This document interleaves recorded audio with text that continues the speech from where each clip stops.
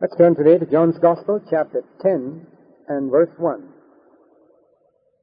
Jesus is continuing to speak to the Pharisees who were questioning him about the healing of the man born blind that we considered in our last two studies in John chapter 9. And here in chapter 10, verse 1, Jesus says to them, "Truly, truly, I say to you, he who does not enter by the door into the fold of the sheep, but climbs up some other way, he is a thief and a robber. But he who enters by the door is a shepherd of the sheep. To him the doorkeeper opens, and the sheep hear his voice, and he calls his own sheep by name and leads them out." Now here Jesus speaks of himself as a shepherd, and he also speaks of himself as the door. "I am the door," he says in John 10, verse 9. And then in verse 11 he says, "I am the good shepherd."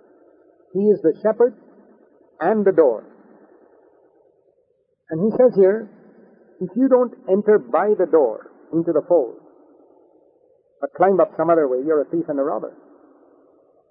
You cannot enter the fold of God except through the door, that is Jesus himself. I cannot come to the Father except through Christ. He is the only door to the Father. There is no other door other than him. And when we come through him, we can be saved. John 10:9, "I am the door. If anyone enters through me, he shall be saved." But if you try to get into God's kingdom apart from Christ, through your good works perhaps, through giving money to the poor, through doing a lot of good things on earth, these are all trying to climb in some other way. They may look like good ways, but it's some other way. Jesus said, "I am the way." He's the way, he's the door, and that's the only way to enter into the Father's presence. That's a very humbling thing, because many of us like to get some credit for our salvation. And that's why people don't come to receive the simple message of the gospel, right? God says, you can never do anything to make yourself good enough before me. First of all, you have to come with empty hands and say you're good for nothing, rotten, and rotten to the core, and that Jesus has to forgive you. When you come through the door like that and accept the death of Jesus on Calvary's cross for your sins, you can enter in and have fellowship with the Father. Ask Jesus to forgive you because he died for you, and say, "Lord, I want to come to the Father through Jesus Christ." Call upon his name. Call upon the name of Jesus, and you can be saved. Come through that door. There is no other way. You can't come in to God's kingdom by saying you were born in a Christian family, or you got baptized, or you got confirmed, or you did 10,000 other things. Those are all another way. You're a thief and a robber. That's pretty strong words for Jesus to use. You're a thief and a robber, trying to get in some other way. Come through the door. And when you come through the doorkeeper will open to you. The doors of God's kingdom will be open to you to come right in. And that is also the door of the church, to change the illustration. For the church is also part of God's kingdom. The right way to come into the church and be a part of it is through Jesus Christ. He's the door to the church. And we can think of the church as part of God's kingdom. Jesus is the door to the church, and the doorkeeper opens the door to the shepherd. Christ has got right to come to the church and to call his sheep out by name. And it says here, "They will not follow a stranger," verse 5. The doorkeeper opens and the sheep hear his voice, and he calls his own sheep by name and leads them out. Jesus is our shepherd. Once we have come into the fold through the door, through him as a door, then he leads us out to, not into the world, but to be his witnesses in the world. But he's the one who leads us out. We go with him. We don't go alone. Then he goes on to say in verse 4, "When he puts forth all his own, he goes before them. And the sheep follow him because they know his voice. And a stranger they simply will not follow, but will flee from him because they do not know the voice of strangers." This is a wonderful thing that happens to us when we receive the Holy Spirit. 1 John 2:27 says, "You have an anointing of the Holy Spirit that teaches you all things." In other words, when you are really anointed by the Holy Spirit and you listen to somebody, even though it sounds right, if you feel uneasy in your spirit, listen to that voice. That uneasiness in your spirit means that that person who is speaking, there's something wrong with that person. Even though you may not be able to pin it down, you can be a young believer and detect someone who is trying to lead you astray from Christ, to himself perhaps, to some cultistic teaching, to some wrong doctrine. The Holy Spirit will warn you, that's a stranger's voice. That's not the voice of Christ. That's not the voice of God. A stranger they will not follow. They will flee from strangers. Do you flee from strangers? You flee from those who are not seeking to lead you to Christ? This figure of speech, Jesus spoke to them, but they did not understand what those things were which he had been saying to them. And even today people can't understand. But it is so clear to us. Then Jesus said to them again, truly, truly, I say to you, I am the door of the sheep. All who came before me are thieves and robbers, and the sheep did not hear them.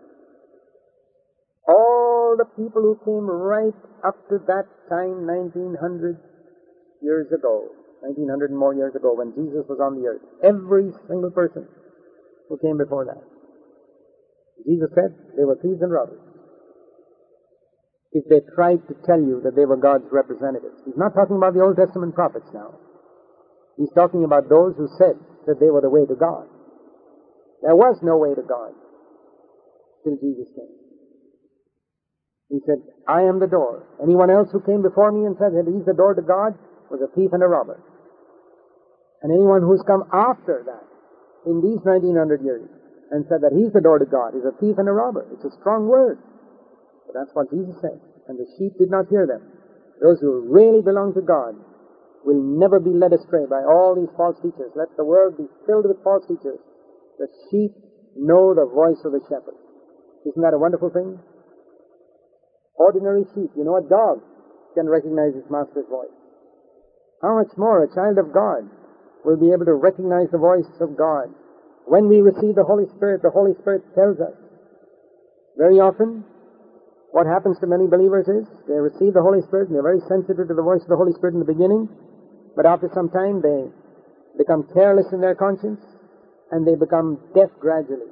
In Hebrews chapter 5, Paul speaks to some people in verse 11, says, you have become dull of hearing. You have become dull of hearing. You were not like that in the beginning. In the beginning you could hear clearly, but now you've become dull of hearing. So the Lord seeks to save us from that. Be sensitive to the voice of the Holy Spirit when you receive Him. In the little things, apologize where you need to apologize. Go and set things right where you need to set things right. And then Jesus said, I am the door. If anyone enters through me, he shall be saved. And after he's saved, he's come into the fold of God. What happens? He's a part of the church now. He goes in and out of that door. And he finds pasture. What does it mean to go in and out? To go in is to go into the presence of God and to live before Him, to worship Him, to obey Him, to listen to Him, to hear what He has to say. But that's not enough. We're not to be monks, just sitting in God's presence all the time. No, we're to go out. Out where? Right out into the world, to be His witnesses, to share with others, to share with other believers, encourage them, strengthen them, build them up. We must go in and out, and we'll find pasture when we go in, and we'll find pasture when we go out. Because the Lord is our shepherd. He leads us beside the still waters. He makes us lie down beside the still waters. He leads us in paths of righteousness, into the green pastures. But He says in contrast to the shepherd, the thief, that's the devil. He comes only to steal. That's clear. What does the devil come for? He comes to steal your joy. He comes to steal your peace, steal your purity, steal your righteousness. And then finally, after he's stolen it, to kill you and to destroy you. And it's amazing how many people are deceived by this thief.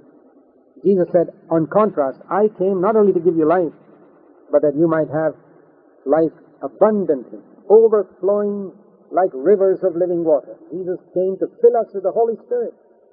It's not enough to have life. You think of a sick person lying in a hospital, barely able to get out of bed, barely able to move in that bed. You can say he's got life, but he needs two people to hold him, even to stand up. You can't say he's got abundant life. There are a lot of believers like that. They're like sick people in a sick bed, barely able to move. They always need to be propped up by other believers, holding them up, encouraging them, lifting them up even after so many years. They don't have abundant life. You can't say rivers of living water are flowing out from them. Why? They have opened their life to the thief who has stolen something in their life. Now set it right. Come to Jesus and say, Lord, I want this abundant life, this fullness of the Holy Spirit, this rivers of living water that makes me a blessing to other people around me, in my home and in my locality.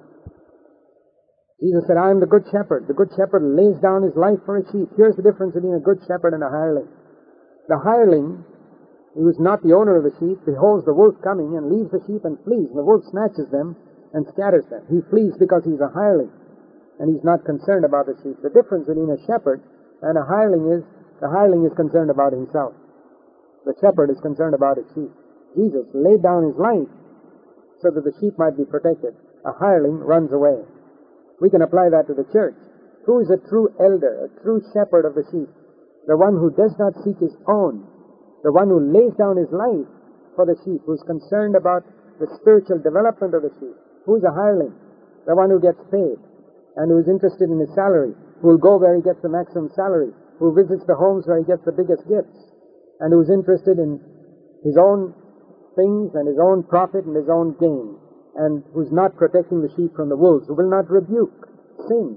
Those are the hirelings of them, multitudes of them. May God raise up in our churches many more true shepherds.